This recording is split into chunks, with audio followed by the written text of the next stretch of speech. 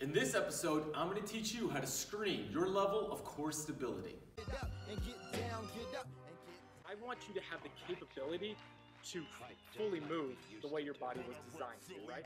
Jump of the head, I'll take you back to where my problems lie. In trouble, young adult, I done some that made my mama cry. Out to the heavens like I bless him, for I know he's lost. Caught in a trance and this manic depression settled in. Living in the fantasy world. Hey, what's up everybody? I'm Dr. Horschig and this is episode 32 of the Ask Squat U Show. Hope your training is going really well this week.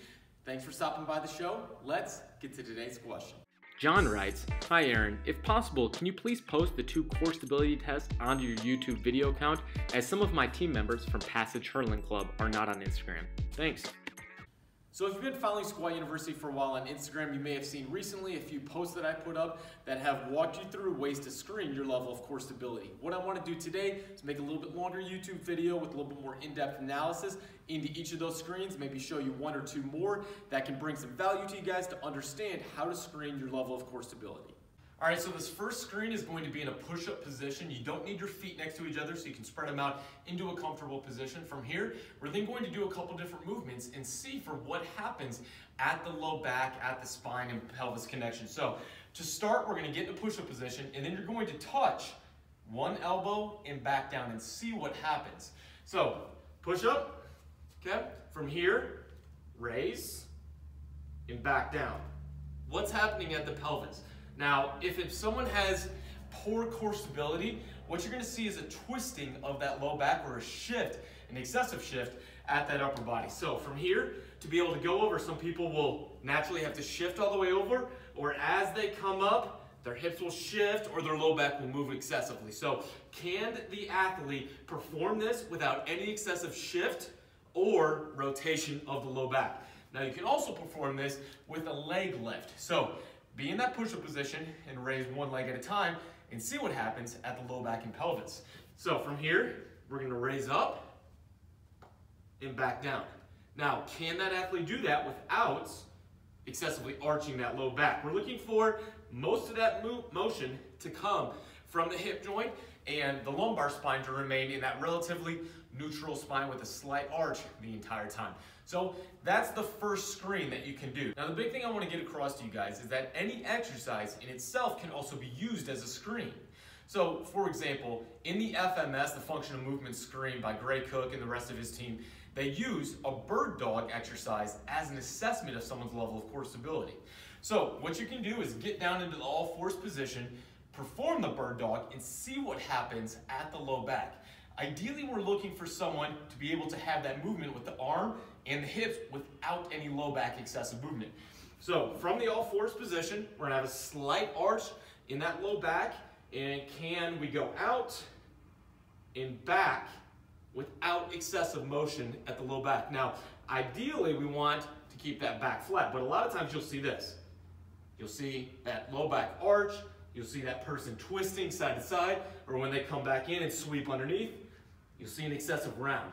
So using the bird dog can be a great way to analyze someone's level of being able to move their arms and their hips and how well they can keep that low back in a neutral position. Because a lot of times, as soon as someone moves that arm or their hip, they'll naturally break down at the spine. And we know that core stability is not just the ability to hold a movement like a plank, but the ability to keep our spine in a neutral position while we're moving on top of it. So that can be another great way to analyze someone's level of core stability. Now the next exercise that I showed on Instagram is a very simple hip circle exercise. And what we're doing is we're looking for someone's ability to maintain a neutral braced spine. So they're gonna stand on one foot. You're gonna have the person raise their leg up, go out to the side, and then back down in a circular motion. Now what we're looking for is, does that person maintain that neutral braced spine? Do they come up and out to the side and back down and their spine stays the same? Or as soon as they raise up, do they falter into a flex position? Do they twist to the side?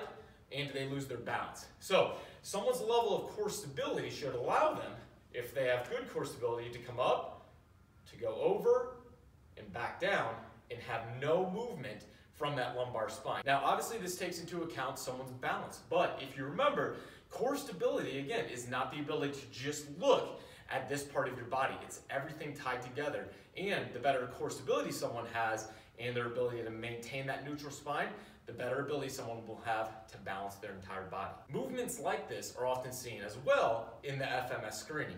There's a movement where they have someone hold a dowel on their back and they'll go up, have to step over something, up again, and then back down, looking for their ability to maintain that neutral braced spine and be able to come up and over with their leg movement without any excessive twisting or bending over. So really the big thing I want you guys to understand is that any exercise or movement can become a core stability assessment in itself. You don't have to spend a lot of money on some fancy tools to be able to assess someone's core stability. You just have to have an understanding of what you're looking for in each movement, and that really makes a good core stability assessment. Once you're done with those simple body weight movements, it's then important to look at your level of core stability under a load. So perform your basic deadlifts, your squats under load, and watch your body and see how it responds.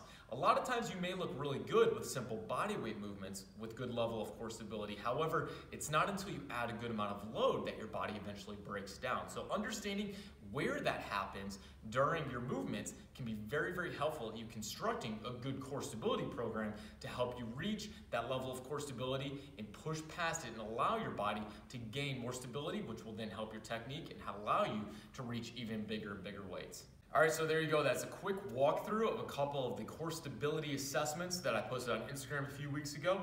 A number of those I got from the book Gift of Injury by back expert Dr. Stuart McGill and elite powerlifter Brian Carroll. I highly recommend getting this book. It's a great way to understand your back and how to get through a back injury, especially for those who are in strength sports. My question of the day now is, have you guys done any other core stability assessments? And if so, did you like them? I want to know your answers in the comment section below. I hope you guys are enjoying these Ask Squat U shows. If you are, please like, comment below, let me know. Share them with all your friends. And as well, subscribe to my channel. Until next week, guys, happy squatting. Hometown hero on the road doing shows and sold out arenas. You can call me what you want, but you won't ever slow my dreams up. This is the vision of a dreamer. I seem to